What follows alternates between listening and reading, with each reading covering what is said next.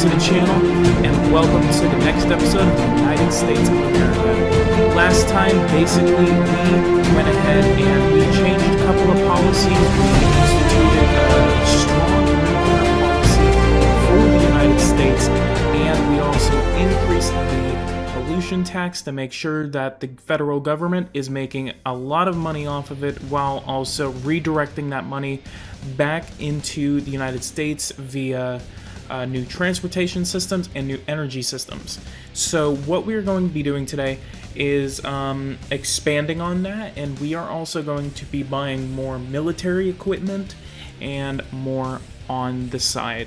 So let's go ahead and get into it. So what we're going to go ahead and do is we're going to come over here to our so we're going to go ahead and check over our taxes real quick. And so I think we are very satisfactory on the industrial pollution tax. We're making $448 billion off of that alone.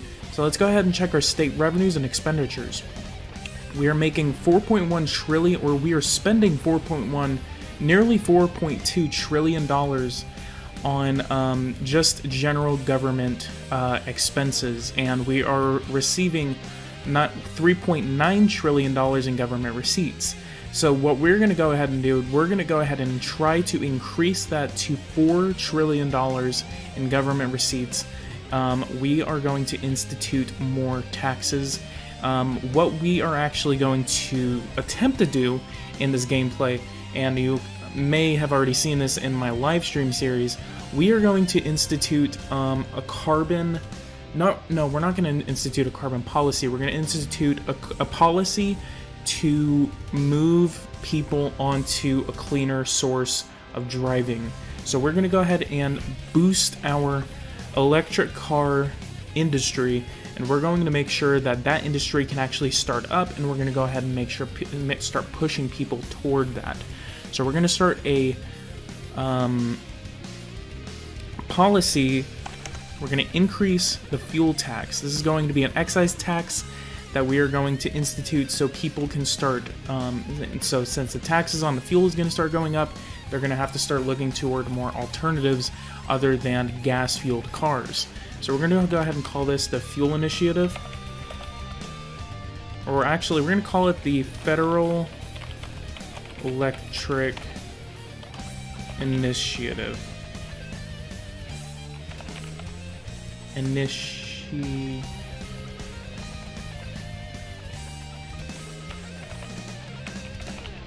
There we go. The FEI. I'm gonna go ahead and call it that. That's gonna score us $14.2 billion in tax revenue. So we're gonna go ahead and create that reform, and then we're also going to institute a highway toll tax. So I think the last time I actually did this, we actually got up to about 3 cents a mile. So we're going to go ahead and ask for that. And we're going to institute that. That's going to grab us another $28 billion, $29 billion technically, in revenue. So we're going to go ahead and add that to the reform, and we're going to gradually increase these taxes over time to start moving people toward electric cars. So we're going to go ahead and add that to the reform. And the Federal Electric Initiative has the highway toll legislation and law on tax on petroleum products. So that is going to be our policy. What else could we actually add to it? So we are making about $40 billion off of that alone. Can we reduce... So that's going to cut about $20 billion in revenue if we cut the company tax, the corporate tax, to about 20%. So if we can actually get it to that, I think I'm going to hold off right now on that. What else can we actually do? We have the pornography industry, the liquor and wine industry, tobacco tax. I think we could actually... We're going to have a lot of setbacks because of the backlash that people are going to have against the United States increasing taxes, and it's going to hurt their purchasing power a little bit. So we're going to have a little bit of backlash. Let's go ahead and check that backlash. So we have just one pacifist movement going on right now in Washington, D.C. Pacifist movement hates the government. National Club for Drivers' Rights did actually have a protest. Okay, so I guess I did that last time. So what version I'm actually playing this on is 6.44. I'm going to go ahead and play on 6.44 just so I don't have to restart the game. If there's another update that comes out, then I'm going to go ahead and start it on that. But I am not playing on 6.46, I am actually playing on 6.44. That is to kind of just so I don't have to restart it, because I've already restarted this game several times. I just don't want to restart it again. That's why I've kind of not done anything yet on the series, and I was kind of like at a loss on what I should do. So now I'm getting a lot of research discoveries, so we're actually going to institute some money back into road maintenance, and we're going to put some money. Ooh, wow, $25 billion, that's one hell of a cost. What else can I actually put some money into? I think if I just go ahead and put some money into rail transport. You know what, actually, before we increase that, we're going to, okay, so let's do bike paths for one. That's going to be $5 billion. We have the deficit to around 1%. So what we're actually going to do, how is the California high-speed rail going on right now? So we have San Diego connected all the way to San Francisco. That is still under construction. So what we are actually going to do, we're going to go ahead and connect Los Angeles to Bakersfield. We're going to have several small projects going on between Los Angeles and Sacramento. We're going to fully fund these since we actually do have the money.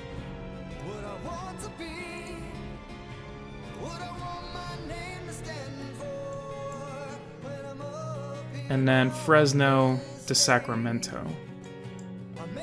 Yeah, we're just going to skip Stockton. I think, yeah, they're already connected by highway, so Fresno to Sacramento. So a direct line from Los Angeles to Sacramento would make a lot more sense, and I think we can just connect San Francisco and Sacramento soon enough. So those are going to be done a lot sooner. Let's go ahead and check what Helen Tao thinks of these. So Los Angeles to Bakersfield, they're good choices and good for their expansion. Bakersfield to Fresno.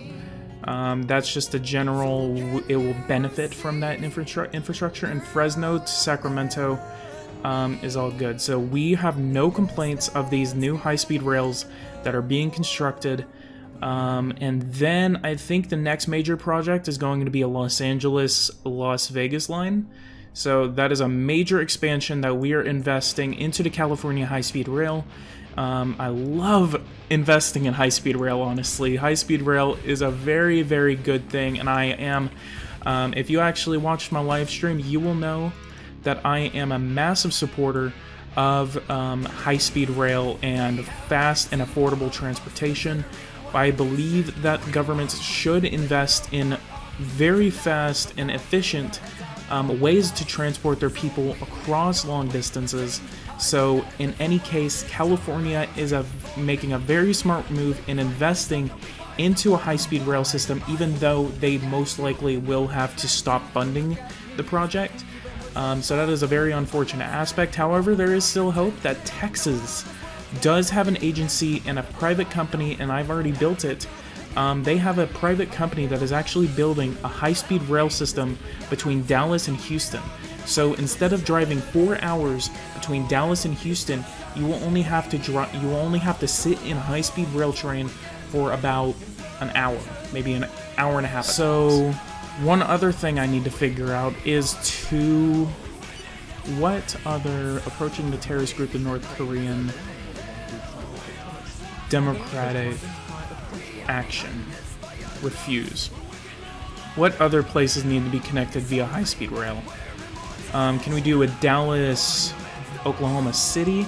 I'm not going to invest in a Dallas-Chicago line. I'm actually going to save that for a Hyperloop. A Hyperloop would actually be a way better investment and a way faster way of transporting people from Texas to Illinois. That would be a very, very good thing. I could actually develop some high-speed rail on the east coast of the United States, maybe down into Virginia, down to Richmond, connect Washington to maybe somewhere down toward Chesapeake or even Norfolk. Let's go ahead and give a shout out to my boy Backstar. And we're going to go ahead and make a Charlotte.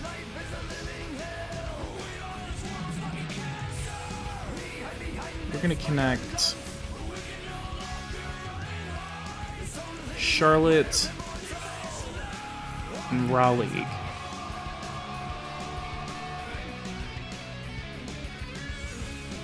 Or what else could we actually do? Do we want to do Charlotte to Atlanta? Atlanta to Miami? I think you guys can pick this. What cities do you want me to connect to via high-speed rail? Should there be more high-speed rail across the United States? And if so, what cities? We could actually do Kansas City to St. Louis to Indianapolis, Detroit. I mean, I think we actually, let's go ahead and check Canada real quick. Do we already have? No. So let's go ahead and ask Canada for a high-speed rail. We could actually do a Detroit to Toronto line, or just a New York to Ottawa line, or even a Seattle to Vancouver line.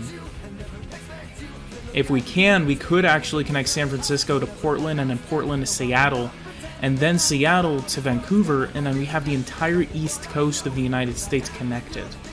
Or we can do Seattle to Anchorage line, and we would have a high-speed rail train that would transport, that you can drive or get from Seattle all the way to Alaska and then back.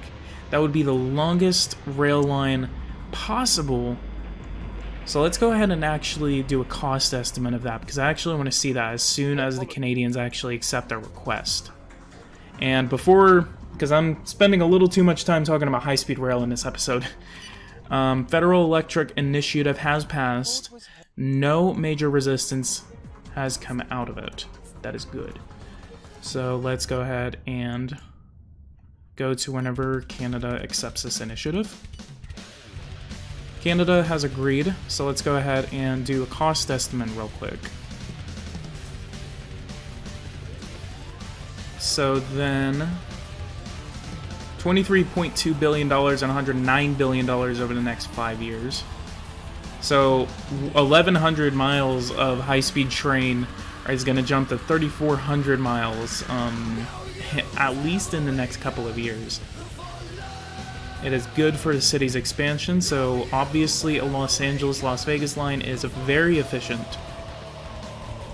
Most of the time, if you want some advice on this, most of the time some interstate high-speed rail lines are obviously going to be the best ones. Anyway, enough about high-speed rail. We're going to go ahead and go on to the next topic of the series. Not space. I talk way too much about that in the past couple of episodes. We're going to go ahead and go on to the military. We're going to go ahead and increase our military strength by a few thousand. That's going to be a $293 million increase. We're going to go ahead and buy some more commandos, put that up to 3,000. That's going to be nearly $1 billion. So we've already invested an additional $1 billion into our defense budget. This is actually a similar number to what the president is actually requesting for the federal budget on the National Authorization Act. In the 2020, President Trump wants over $750 billion for his defense budget. What are you guys' thoughts on that? Is $700 billion too much for a military, any military? Or is $750 million justifiable under the pretenses of what's going on right now? Let's go ahead and check our numbers. We have 1.35 million active duty troops right now. We're increasing that to 1.355. And then we have 865,000 reserves. And then we have 1,900 commandos, which is going up to about 3,000. We are paying them $36.64 a month. And we have 49,000 missiles. Let's go ahead and buy 10,000 more missiles for $3.8 billion. And then let's go ahead and check our tanks. We have 2,700 tanks, rank 3, and then 4,800 rank 1 tanks. 12,000 rank 3 launchers. We have 12,000 rank 3 launchers, 1,800 rank 3 helicopters. We have 4,600 rank 2 drones and 200 rank 3 drones, and then 3,600 fighter planes, 123 freighters and cruisers, frigates and cruisers, mostly cruisers because the United States doesn't need frigates anymore, 54 submarines, 11 aircraft carriers. However, we have already ordered 2. We can order some more submarines, and then we can order some more nuclear submarines. Satellites, I think we're good on. I think we can order a few more frigates, and then we're going to go ahead and do that. So I think I'm going to go ahead and invest. I'm going to go ahead and shoot for at least $50 billion in additional equipment for the United States. So let's go ahead and go over here to here.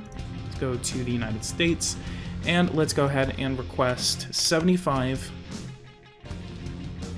tanks. So you're going to go ahead and send that off to our national companies. Rank 4, we do not have that technology yet. Let's go ahead and come to ourselves. We're going to go ahead and request 60 missile launchers. And they're going to come back and they're going to overcharge us, so more power to them. So here we're going to go ahead and request 70 helicopters. I think we can do that. Yeah, it'll still accept it, regardless of our production. And I think I can just go in there and I can subsidize them too, just to make it a little more realistic. 200 rank 3 drones. Let's go ahead and buy. Wow, 304 production. Let's go ahead and buy. How much would 200 be? $1.5 billion. We can actually do that. And they're probably going to increase that to like maybe a couple. They're probably going to increase that to maybe a couple more billion, but we're going to go ahead and send that over. And then what else? Fighter planes. Let's go ahead and order a few more of these. Let's order. How much would 100 be? $8.4 billion. We can do that. And then we're going to... We have no production of nuclear submarines, so we're going to have to hold off on that. And the United States, we are going to order...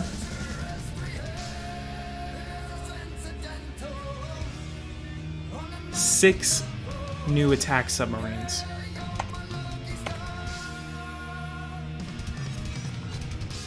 And we're all going to get these before 2021. And we are going to shoot to get this to 1.4 million active duty troops.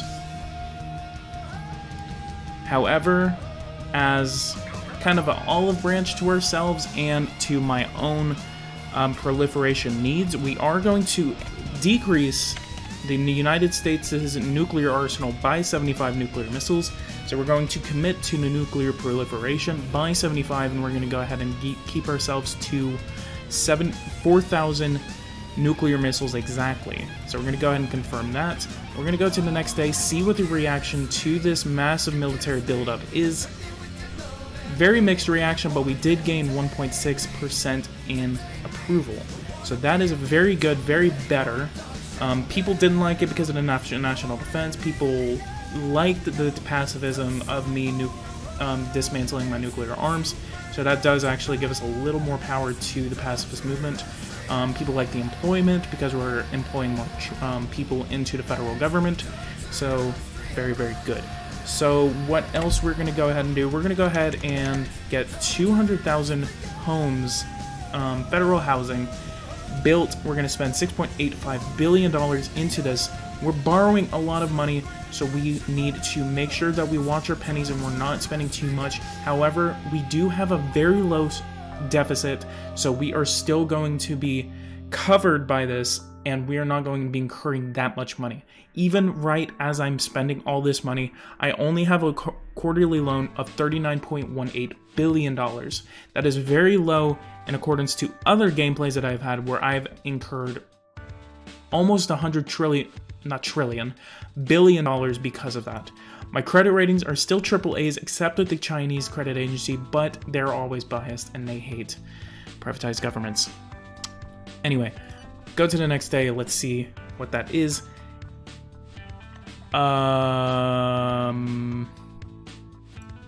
Who's protesting? Pacifists. They're just gonna do that. Okay, so this was on the submarines, so that's going to be $8.4 billion. I'm actually going to go ahead and do some math right here. So in total, we are going to be spending $24.5 billion on our new military equipment. That is not including the cost of the 2 aircraft carriers that I actually ordered already. And if we actually put those costs together, let's go ahead and actually check that out. Where are they? They're going to be... I don't know. No, they weren't delivered already.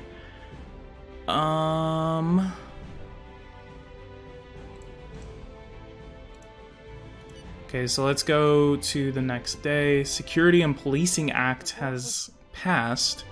I completely forgot about that. Now, along with the aircraft carriers, we are spending $37.84 billion on military equipment. That is a massive increase in military spending for the United States, and apparently our aircraft carrier on this oh shit, we're selling aircraft carriers, we're not buying them. Wait, we're selling it to ourselves. God, I hate these kind of contracts. These are weird. Most of these are actually pretty decent, because apparently we're selling it to ourselves, but then we're making money off the contracts that we're buying. So, we're buying, but then we're selling, and then we're selling, but we're buying.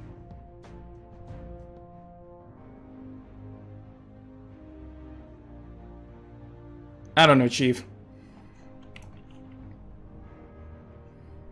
Speaking of military embargoes, let's actually go ahead and check any countries in the world that we want to go ahead and start setting some arms embargoes against. There's a lot of countries in the world that we have a lot of odds with, and obviously we do not want to be doing business with those countries. Let's go ahead and start off with Pakistan for one. Pakistan is a nation of terrorism. We can go ahead and pull out our troops from Afghanistan. You know, we're going to go ahead and hold off on an arms embargo, but once we withdraw all of our troops from Afghanistan, we're going to do that by 2024. We could actually do that before the 2020 elections, which is coming soon, more than a year from now. But we're going to go ahead and hold off on that. So let's look at Syria. Obviously, we're getting them $3.5 billion worth of federal aid, so we're going to go ahead and cut that aid now. They do not need that aid. I still have no idea why we're giving them that aid. What are we giving Mexico? Let's go ahead and institute $500 million for development for Mexico. That will increase our economic relations, and I definitely want to be getting a high-speed rail line with Mexico. That would be a lot better. And let's go ahead and do a meeting between our nations. That's going to be the cutoff for this episode. Let's go ahead and get it for this weekend. We're going to be meeting with the new president of Mexico. And I think I'm also going to be doing a new, what do you call it, economic market with Canada and Mexico. We're going to be instituting the brand new NAFTA treaty, and we're going to be leaving the original NAFTA treaty if both of the countries sign on. If not, then we can just leave NAFTA and we can just trade with them ourselves instead of being bound by NAFTA. Now, what we're going to be doing right now is we're actually going to be doing a couple of import contracts. They do have a couple of resources that we do need, and we are going to buy them from them. And obviously, some people are going to say, well, Trump wouldn't be doing this. I'm not playing as Donald Trump. I am playing as myself, but obviously I am playing as Donald Trump. No accessories required. Cotton... there might be a little bit of lag. I don't know. There might be... We could buy oil from them. That could be something that could be arranged. 21 million tow, and then we can get a lower price on it. 481, 420. Let's go ahead and put it down there. $6.93. $4.20 was our original price, so we're going to go ahead and put that up for $4.50. We're going to go ahead and call this the San Antonio Agreement. This is going to be an oil contract between the United States and Mexico. We are importing 21 million tow from the United States and Mexico. So $5.92, and they have accepted that. We're going to be buying $12.5 billion worth of oil from Mexico. Automobile construction, they have a couple hundred thousand units worth of construction that we could buy. I don't know if I want to buy building, housing, and roadway construction from them now. Can we buy food? Coffee, copper, can we buy that? No. Fish, electric components. We can buy a couple thousand of these from them. Let's do 4,000. This is going to be difficult. I hate these flat 100 price ranges. Those are the worst. 97. Yeah, we're going to go ahead and refuse that. That's going to be the end of the meeting. Got one successful trade contract set up with Mexico. Let's go ahead and check that out. It provides us at a lower rate than usual and will provide a good portion of our supply. So that is a very good contract on the end of the Foreign Affairs Committee. So that is very, very good that we could actually set that up. So in any case, guys, if you guys like this episode, go ahead and leave a like, subscribe. If you guys like this episode, go ahead and leave a like, subscribe to the channel if you are new. Please go ahead and just support the channel in any way you can. I really appreciate all the support that you guys give me. And in any case, again, go ahead and leave a like, subscribe to the channel if you are new, and I will definitely be posting this series way more often than I usually need to, because I have not been concentrating on this series as much as you guys have been wanting me to, and I do apologize for that, but I am back on track, and I'm going to be pumping this stuff out weekly. So thank you guys so much for watching.